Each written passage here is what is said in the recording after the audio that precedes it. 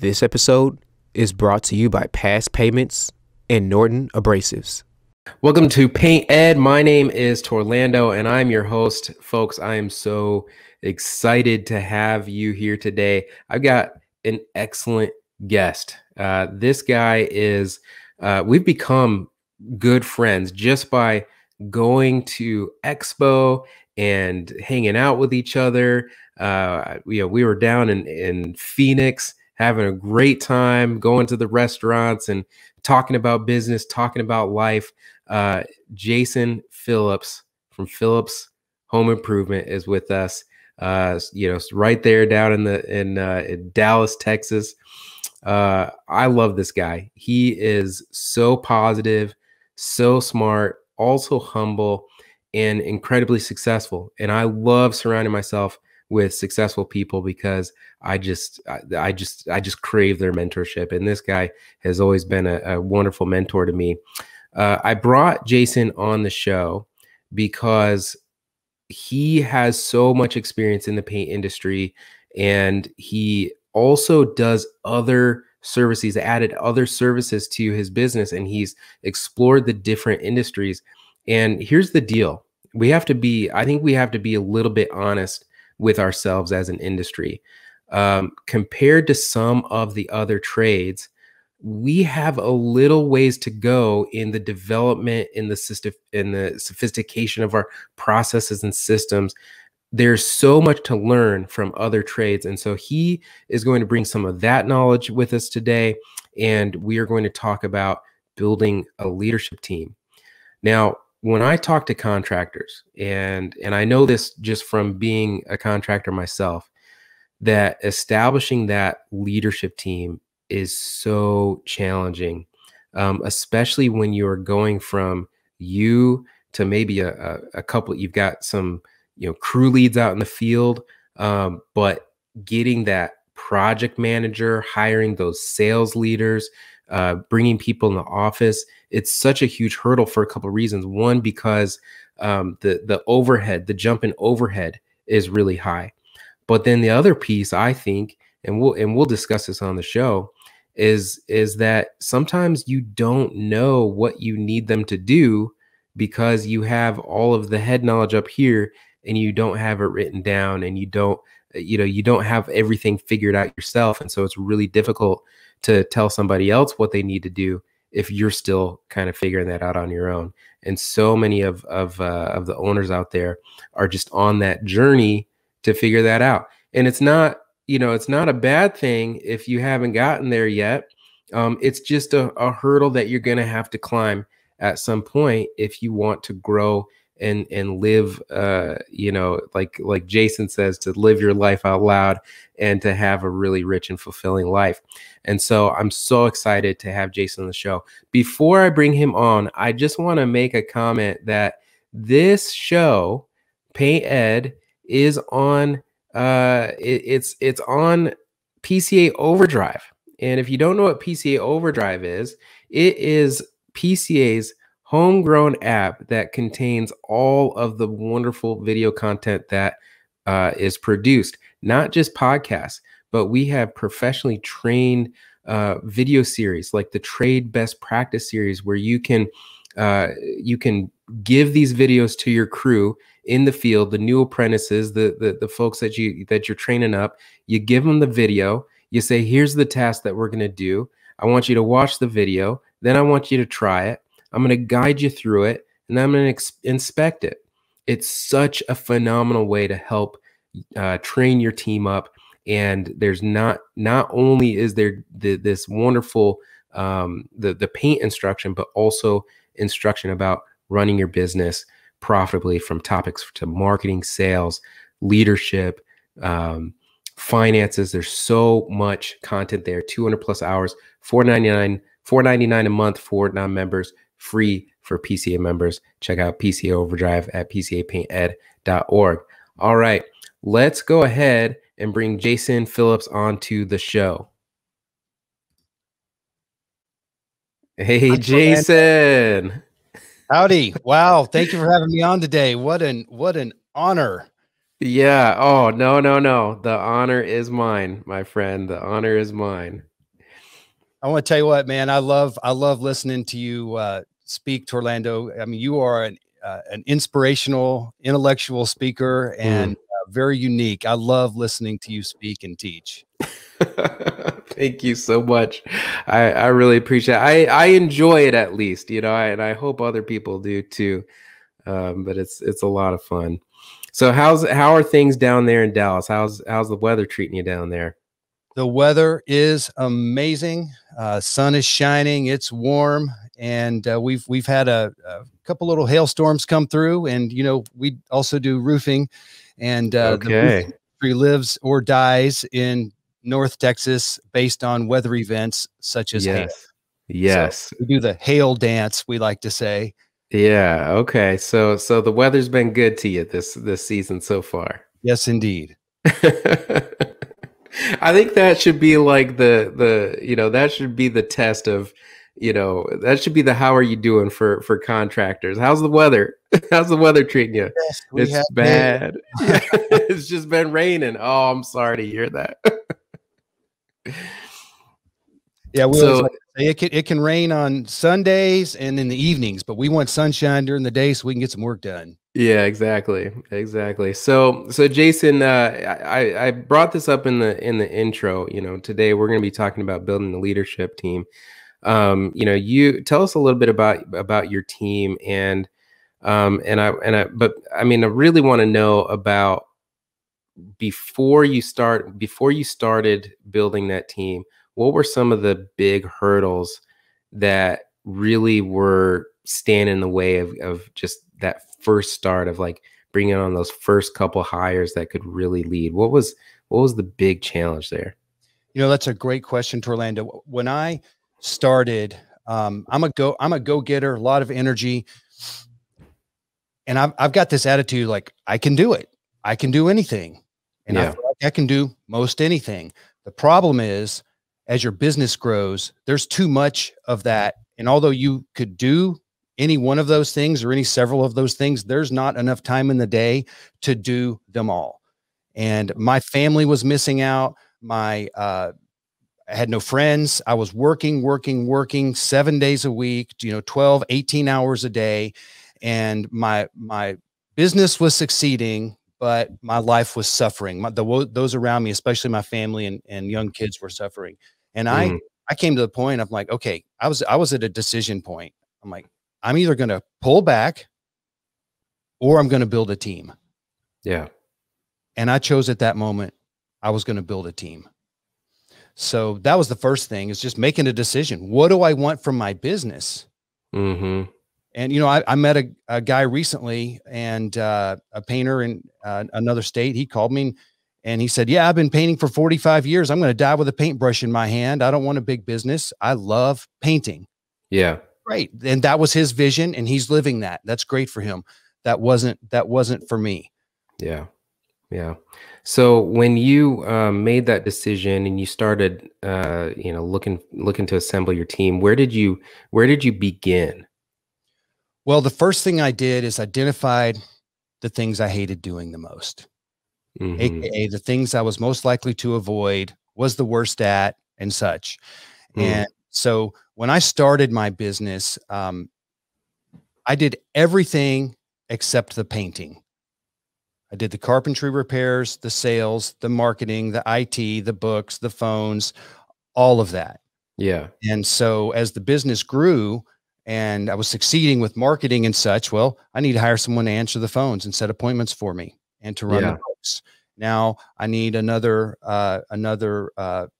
salesperson, and just one by one, just started slicing up that pie to where what I was doing, where it was broad spectrum, Hmm. slowly began to specialize and narrow down.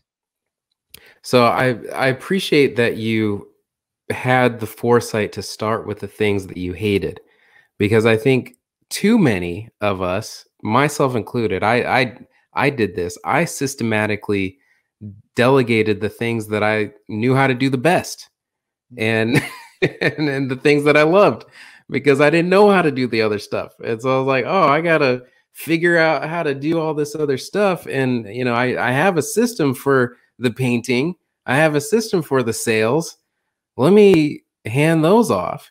And then I was just kind of like systematically giving myself the things that I didn't like, and I ended up with only the things that I hated. I had everything else delegated, and it just wasn't a very fun job, you know, by the end of it. So that's, I mean, that's. I wish I had that foresight. What do you think made you think? I mean, was it just? It sounds so obvious. You hate this stuff. Why do I? Why am I going to put myself through it? I'll hire somebody else to do it. But Why do you think you but from did that? your I end, didn't? well, the easiest thing to hand off was something you already had a system for. Yeah. Right. And that's part of one of the things that gets us started in business is our go get 'em, we can do it attitude. But the problem with that is, and this really eventually got me stuck, was I can do it. I don't need to hear from anybody else. I'll figure it out. So I was like Fred Flintstone, literally going to get a boulder and carving a new wheel every day, making something from scratch every day. And that became a limiting factor. Why? And one day I'm like, well, why do I need to reinvent the wheel constantly? Wow, there's a wheel store over there. Why don't I go over there and find out what wheel best fits my business, along with all the other parts, and mix them onto my car, my vehicle, my company, so that I can get more progress. This isn't about the pride of I can do it. So there's this bravado that, and I've seen a lot of, not just me, I've seen a lot of other business owners deal with that.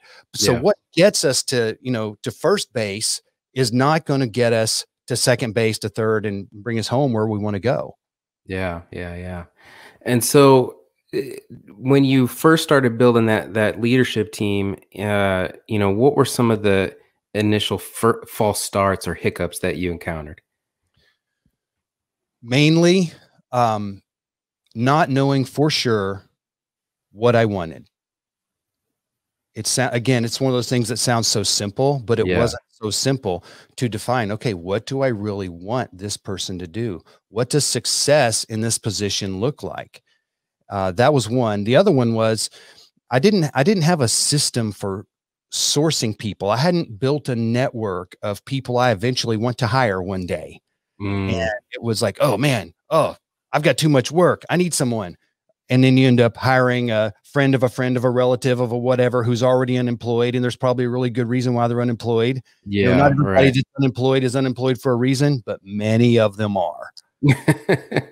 And then what happens is you end up bringing people onto your team that are not the people that you need. Yeah. Yeah. So, tell me, if I how do I decide that? How do I figure that out?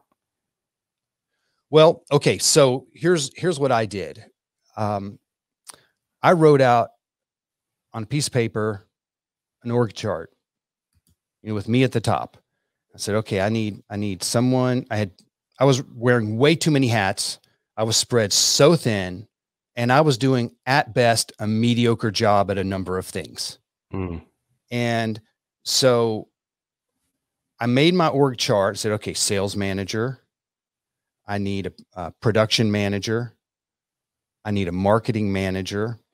And I wrote my name in all those boxes, which is kind of like, I know a lot of listeners are doing traction, which is the same, yeah. Wickman walks you through in the book Traction about making your accountability chart. Of course, back then Mm, I just called it an org chart. And I wrote my name and I wrote it out, said, this is my dream team. Wrote my name in all the boxes in those different positions. This is my dream team. And from there, honestly, I just prayed about it. I just said, God, these are the positions I need filled. And I ask for you to help me connect with the right people that I need. yeah. And so from there, one by one, over the next 12 months, I had every one of those positions filled. And growth went from this. We took a steep Yeah. incline over the next several years. Kind of that hockey stick growth. Yes. Yeah.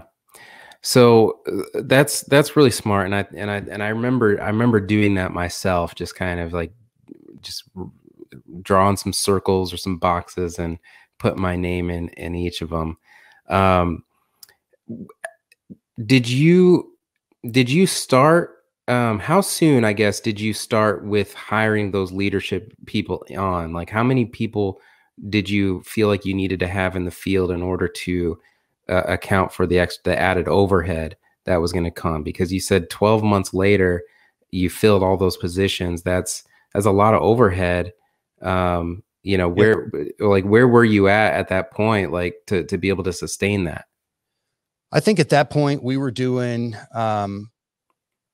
just under $3 million at first. And Mm-hmm. we quickly doubled to a little over 5, 6 at that time.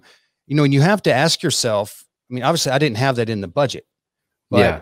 things were growing. You also have to ride that wave. Right. And there's times when instead of improving your lifestyle with spending your money, maybe Mm-hmm. improve your lifestyle by buying your time back, Mm. investing in someone, a leader or manager on your team that is then that's still an investment. You're going to get that back if you do it right, but Yeah. buying your time back. And that's one of the things I started doing, is buying my time back with these positions. So here's the way I answered that question to Orlando. I said, okay, if I hire this person today and carve off X amount of money straight from the bottom line, Mm-hmm. and I just pay out the whole year's salary right now, Yeah. in 12 months, will I be able to look back and say it was worth it or not? And so I would frame my question that way. In 12 months, will this have been worth it? Mm-hmm. I think about the momentum, the progress, the results that they could get. And if I could answer that with a yes, then I would pull the trigger. Yeah. Yeah. So so the average PCA member is at about $1.6 million in revenue. And I think that's important to note for the listener, because we just have a community of people who are achieving things. And you've surpassed that, obviously. Um, at that stage in the game, what do you think is the ideal leadership team? What does that look like? So at the 1.6, 1.7 level, Yeah. well, multiple people are going to be wearing many hats. You cannot, at that size, you cannot completely specialize. Mm-hmm. So obviously, you've probably got 2 people, maybe 3 people, estimating, which I hate that word estimator. That's a whole nother conversation. A whole So, nother one. Yeah. okay. Yeah. Salespeople. And let's, aside from whatever painters, workers that you need actually on the ladder, with the brush, but you've got to have some, 2 or 3 salespeople. You got to have admin staff, which at that place could probably be 1 single person in the office. And so now you're left with managing projects and helping close the big deals and being the leader. So I would suggest that at that level, you probably need 2 to 3 salespeople. The owner would act as the sales manager, have a project manager in charge of, or production manager, depending on how you run it, overseeing all of the crews. But you Okay. still have to have, so someone's got to manage sales. That's a major function. Marketing is a major function. You might be able to group those in, you might not be able to group those in. At our company, they're separate. Mm-hmm. Sales and marketing and production. And, I also have an accountant and a human resource. Jennifer, maybe I'm sure you'll meet Jennifer someday soon. She's Yeah. still a multi-purpose player for us. And, but she's a huge leader here that I used. I didn't use, I brought her on because, she would help us gain traction in a lot of ways in building our culture. Yeah. Yeah. Absolutely. So I do want to talk a little bit more about that, because I think that you are at your core a leadership builder, a leader of leaders, which is I know that you're a big fan of John Maxwell, and in the 5 levels of leadership. He talks about level 4 being that leader of leader. Um, before we talk about that, I want to get to that. But before we get there, um, we're talking about painting companies that are 1.6. Oh, nice camera cut. Awesome.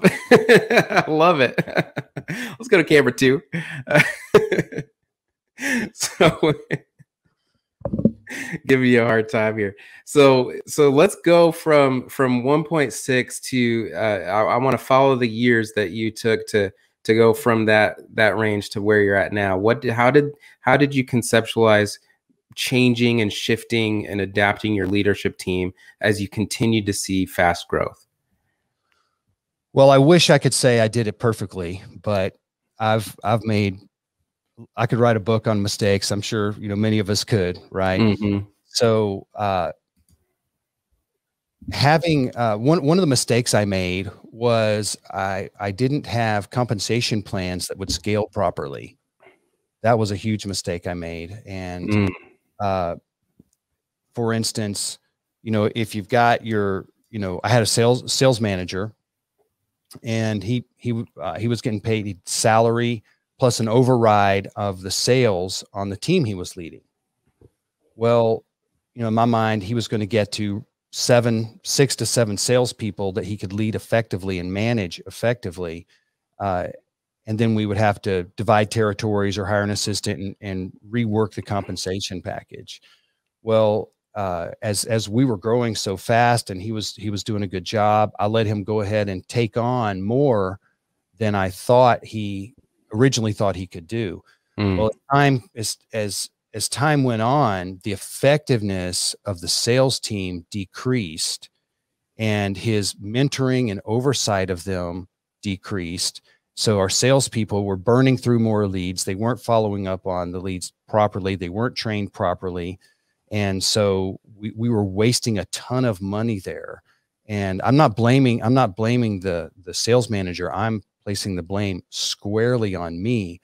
But at the time, I wasn't connected with others, and I was just stabbing in the dark at pay plans, just using my own, you know, wit and guessing on how to do it. And we did a pretty good job. It got us to where we were going, but made a lot of mistakes and lost a lot of opportunity through that mistake in particular. Yeah.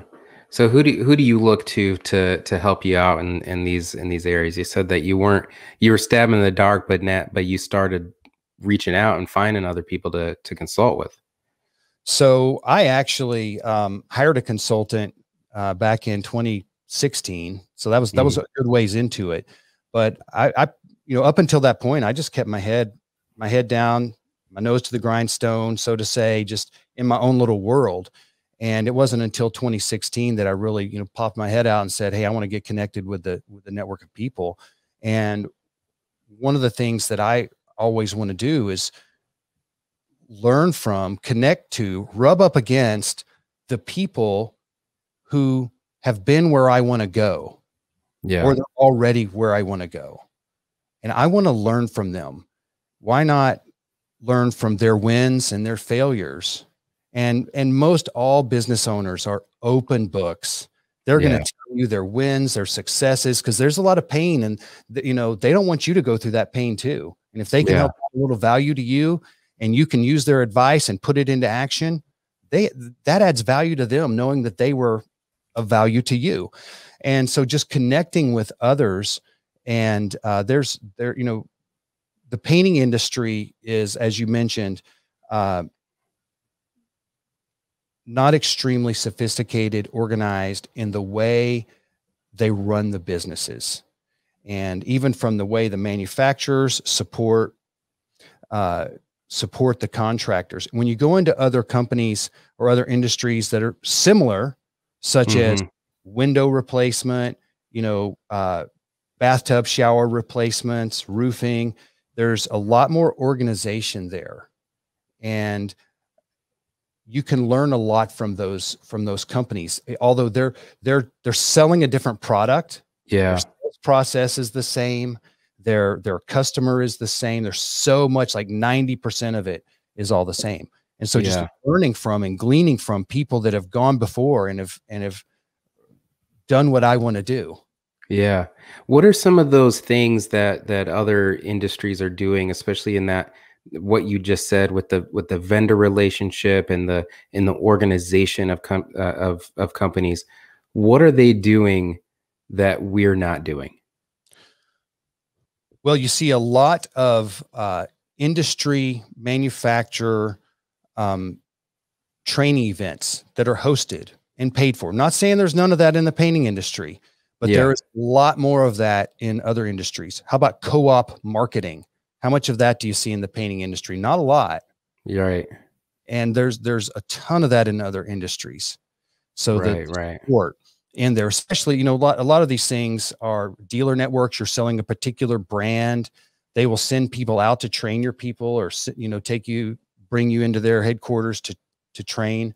And, Sherwin-Williams does some of that, uh, more than the others that I've experienced, but nothing compared to the level of other industries. Yeah, yeah. Well, and that sounds about right because, I had a really strong connection with a Anderson Window, local provider. They do the installation and they also sell the windows, and I mean they were, an independent company, but I mean they might as well have been an Anderson Window company. I mean, like the co-branding, the tightly knit co-branding that went on in that company, they might as well have been a franchise almost, but they're not. But like that, there's that closeness, right? Yes, indeed. So, okay, so that's one thing that we can learn from that, and then the idea that yes, they're coming in and training, and I think to be fair, the PCA is doing a tremendous amount of work and effort to bring that training, to the industry, which is phenomenal. Um, what else can we learn, do you think, from other industries? the the first thing I would say is, together, someone has solved our problem across the Hmm. country.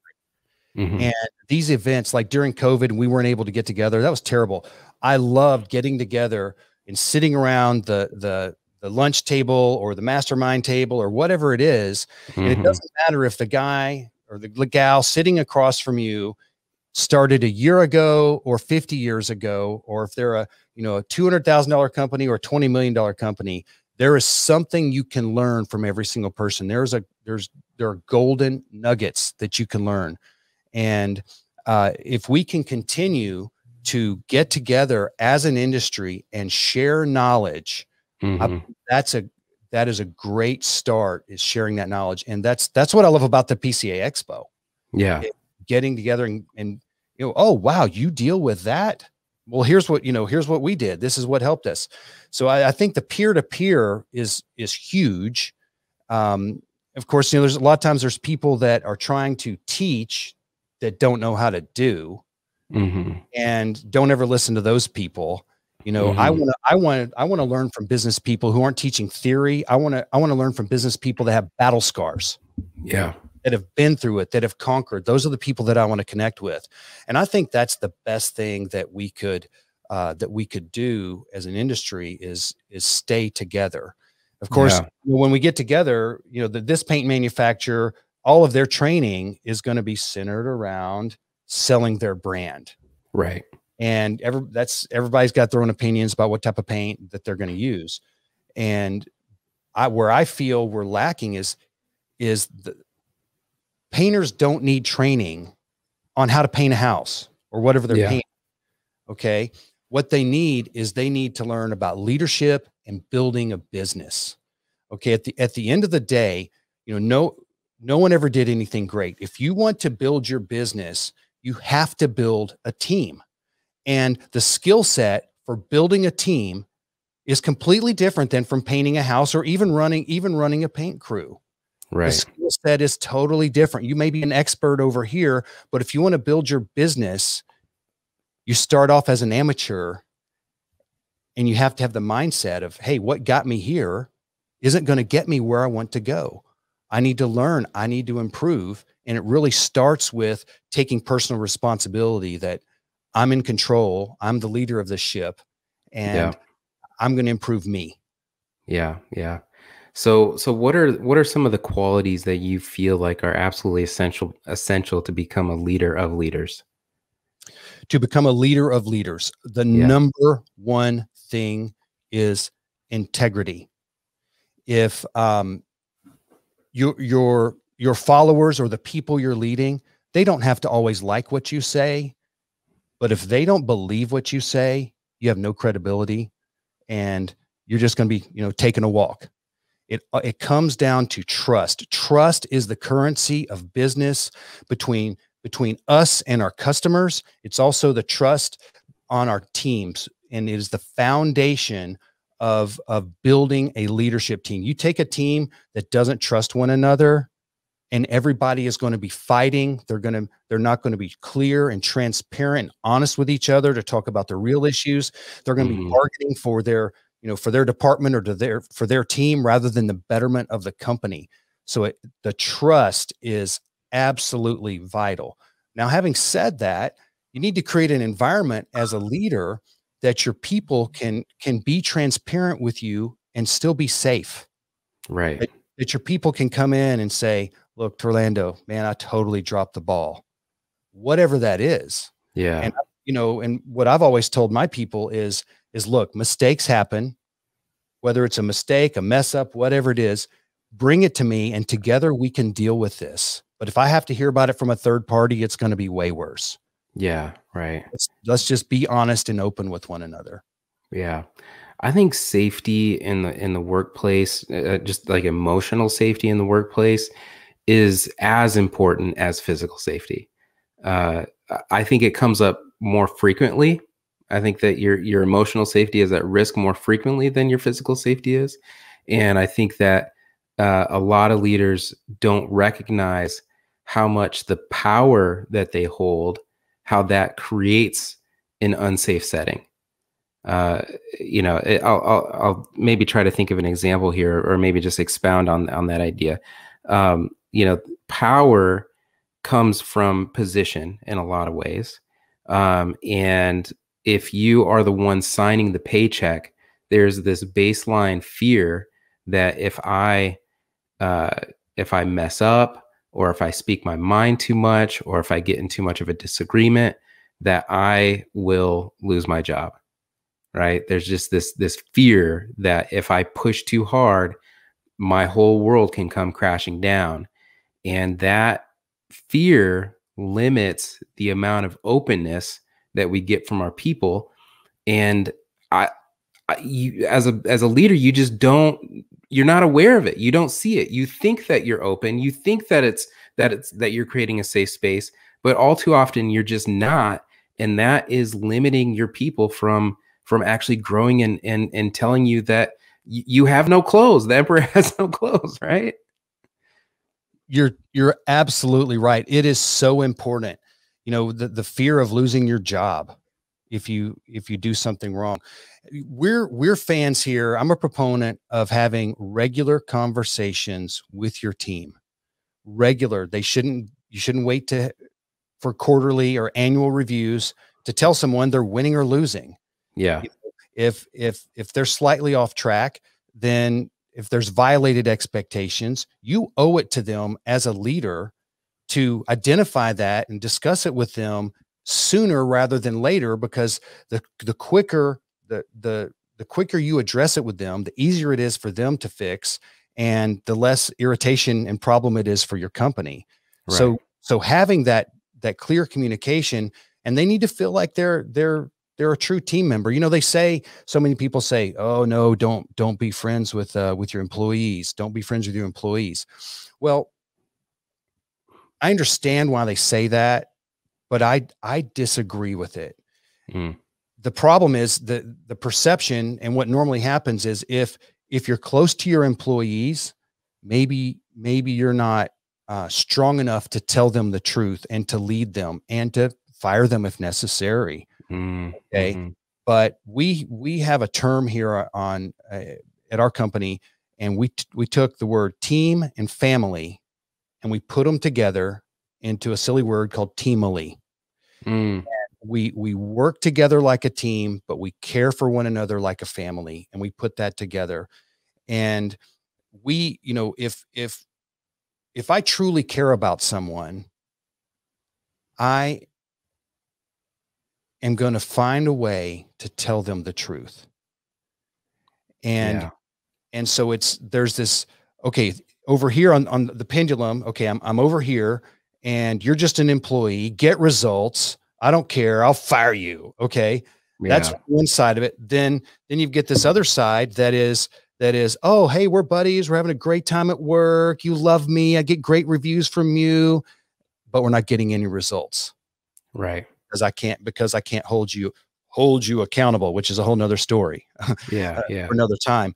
But not in between those two. I think past, way over to the other side, is I'm going to care about you as my teammate and our team so much that I'm not going to be allow things that need to be discussed to go undiscussed.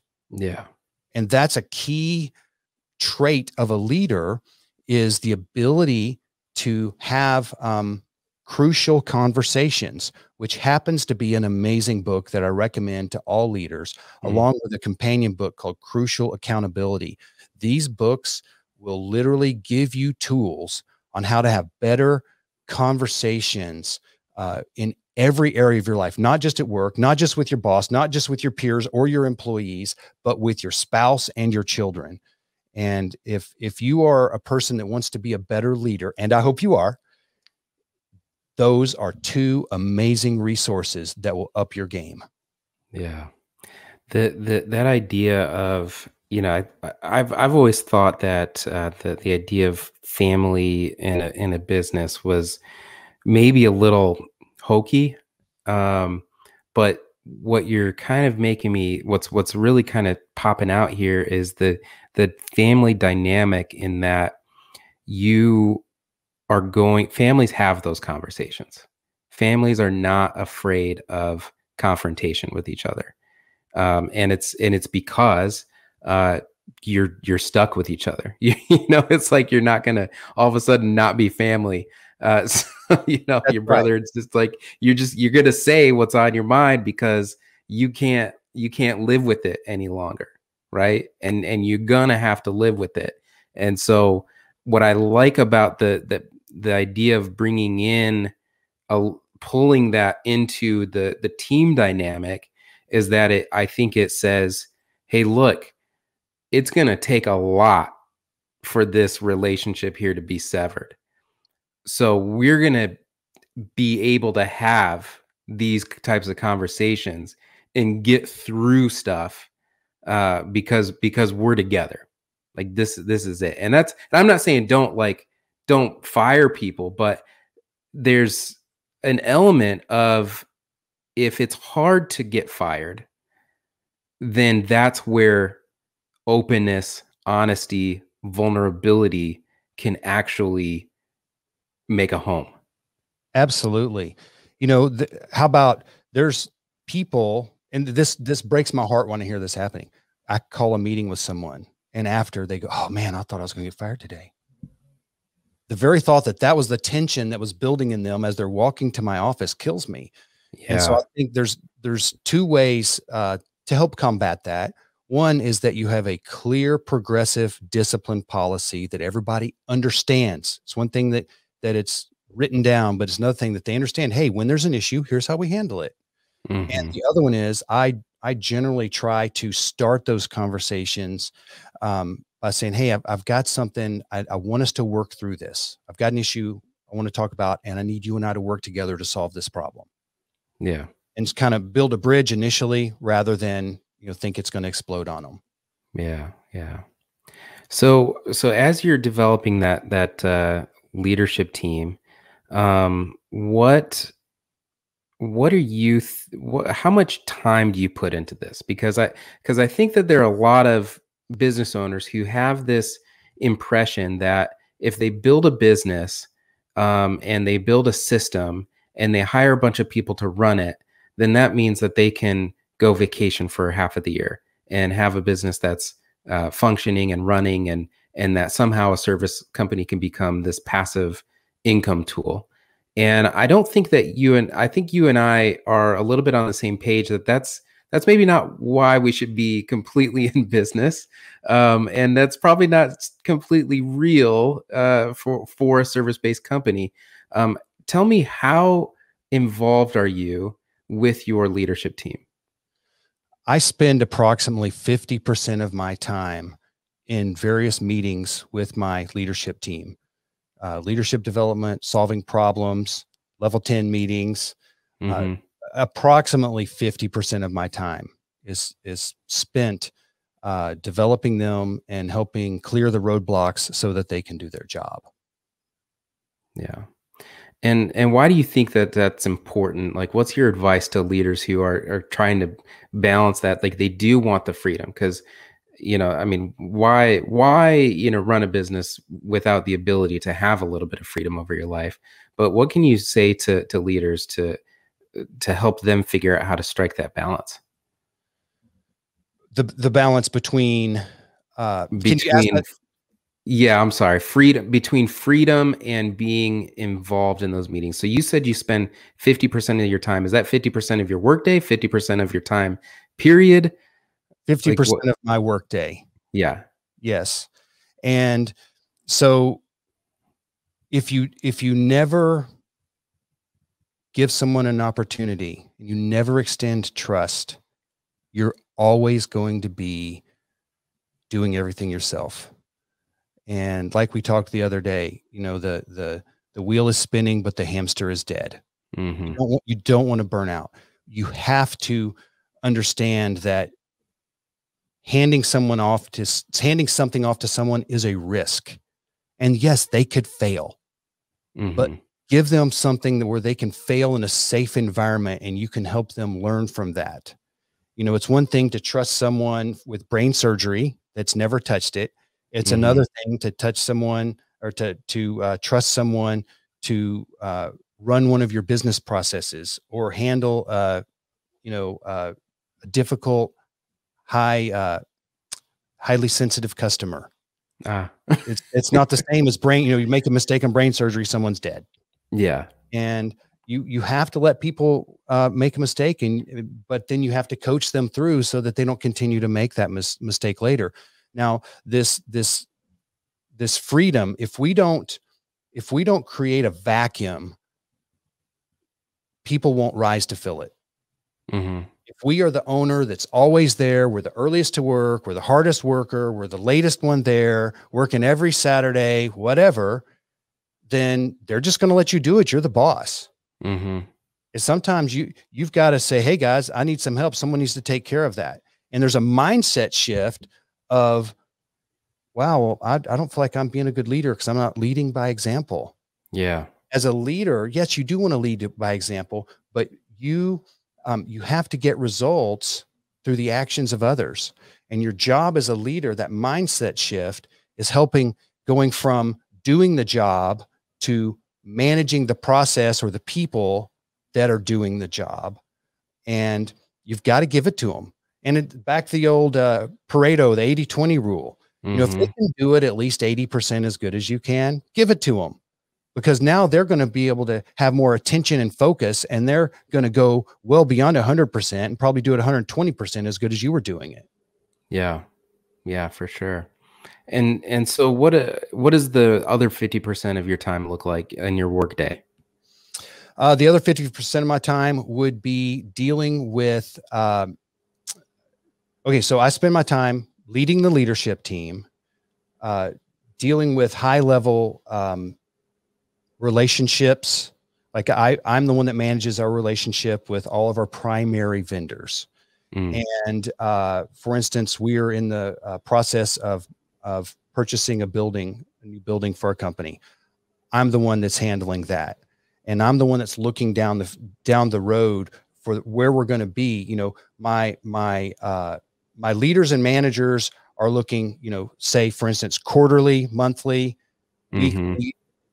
I'm looking, next year, next 5 years, and I'm working on those types of tasks that are not in the daily routine. I am not in I am not in the workflow of anything that happens daily regarding marketing, leads, sales, production, customers, collections, none of that.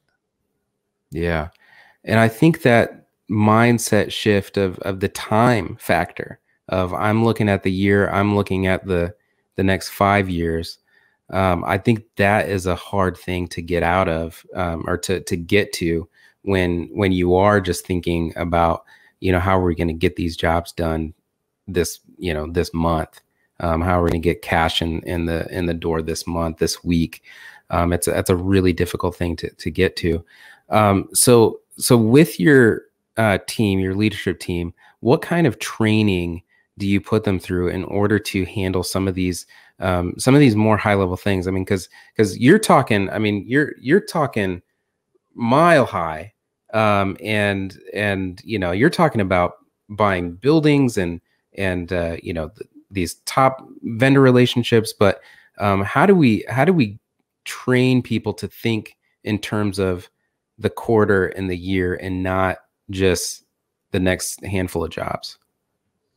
Well, one is creating clarity of vision. And, we live in a quarterly world, and we set quarterly goals, and we track, we have certain goals and certain things, metrics that are weekly. For instance, you're a salesperson, you're making commission. You get paid weekly on that. Mm-hmm. But for our managers and our leaders, we've connected compensation rewards with monthly and quarterly objectives or metrics or numbers, whatever. And it helps everybody. It's like when you connect compensation to desired outcomes and results, it's whether you say you're a money motivated person or not, it's this little voice that's always speaking back there to you, helping guide you in the right direction. And so part of it is just, that will help get anyone on board. Okay. Yeah. That's just one piece of it. Creating clarity about, hey, this is what our next 5 years looks like. Okay. This is where we want to be in 5 years. And when I paint the picture of here's our 5-year vision, I want every one of my teammates to see themselves as a part of that vision in an expanded role over what they're doing right now. I want them to see opportunity that their life is going to be better as this company grows and makes more profits. Mm-hmm. The way we say it here is we have 3 pillars for success. And the first one is we have to have a thriving culture, a place where it's safe to come to work, where you love the people you work with. Of course, you're challenged, but we share the blood, sweat, and tears together. We have to have a thriving culture. The second one is we have to have wowed customers, not customers that are just happy or just happen to pay their bill begrudgingly. We need our customers to be raving fans that are going to sing our praises. When we're done, they're going to tell a story after we finish. What story are they going to tell? And that's going to make a difference on our bottom line. And then the next thing that we need for our future success is we have to have profits. Profits help us weather a COVID year, help us weather the winter. Profits help us finance the future. And that when you paint that picture, people start thinking, yeah, the company does need to make profits. If I want to be a part of this vision. So now you've got that 5-year vision. Then you just break down, okay, so where can we be in 1 year from now? Where do we need to be in 1 year from now? Okay, let's break that down. What do we need to do in the next 90 days to make sure we're on track? Okay, so then 90 days, that's 13 weeks. We break our 90-day goals down into 13 weekly reportable metrics of progress at that point. So if you're hitting your weeklies, you're on track with your quarterly. Yeah. So those are some of the things we do to help our managers and leaders get their head out of the trenches. They need to have their head in the trenches a lot, but they need to poke their head up and look and make sure they're headed in the right direction on a regular basis. Yeah, for sure. That's so awesome. So if we're doing all of this right, and we're building that leadership team, we're giving them the key metrics for success, and we're actually present and coaching them continually, spending half of our time actually leading our leadership team. What does life look like on the other side of the bridge? Oh, well, it's, I love what I do. I love my life. I am, I am passionate about people. And I wasn't passionate about painting when I got in the painting business, but I was passionate about helping people. Well, when we renew and restore someone's home, make it beautiful again, we're helping people, aren't we? Mm-hmm. And so now my day to day isn't personally doing that. My day to day is my own team. And so now when I'm not working, what am I doing? I am living my life, spending time with the ones I love. I call it living out loud, pursuing your purpose.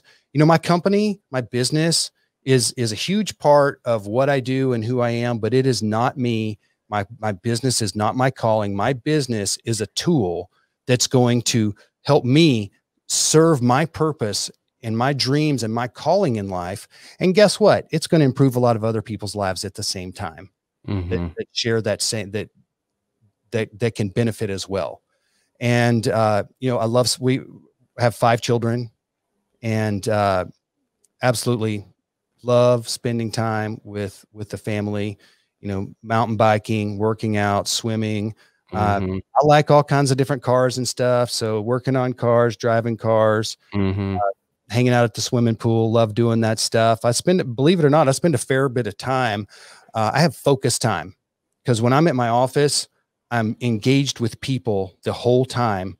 Yeah. And I need that time where I can focus. Well, as long as the weather is good, my focus time happens on my patio with my computer, my iPad, and the birds chirping in the background. Beautiful. Beautiful. Jason, thank you so much for being on the show today. Where can people connect with you? Where should I send them? Well, of course, there's my company's website, phillipshomeimprovements.com. Or if you're on Facebook, you just look me up. It's facebook.com/Phillips Jason W. I would love to connect with anyone. I'm passionate about people. I'm passionate about developing leaders, especially business leaders. So I'd love to connect with you. Awesome. Awesome. Thank you so much, Jason. I'm going to send you backstage and close out the show.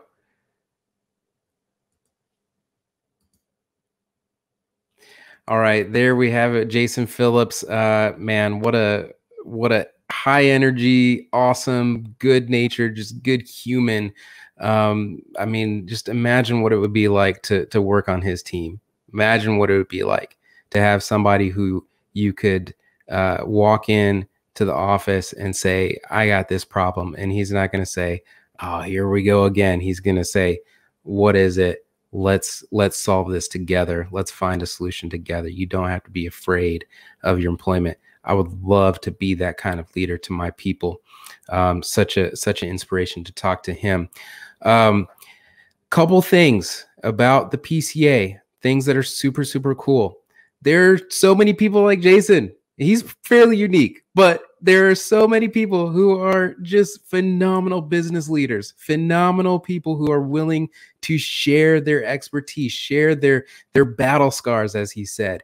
We have the Ask a Peer network that you could be a part of, where you can actually connect with other business leaders in the PCA and feed from their aura and all their knowledge and wisdom. Such a great place to find a mentor. Do me a favor and go to Facebook and join our group, the PaintED group. There's always great discussions about paint on there. Subscribe to the show, download Overdrive, and join our wonderful community of paint contractors. Love y'all. Have a great rest of your week, rest of your day, rest of your quarter. And we will see you next time.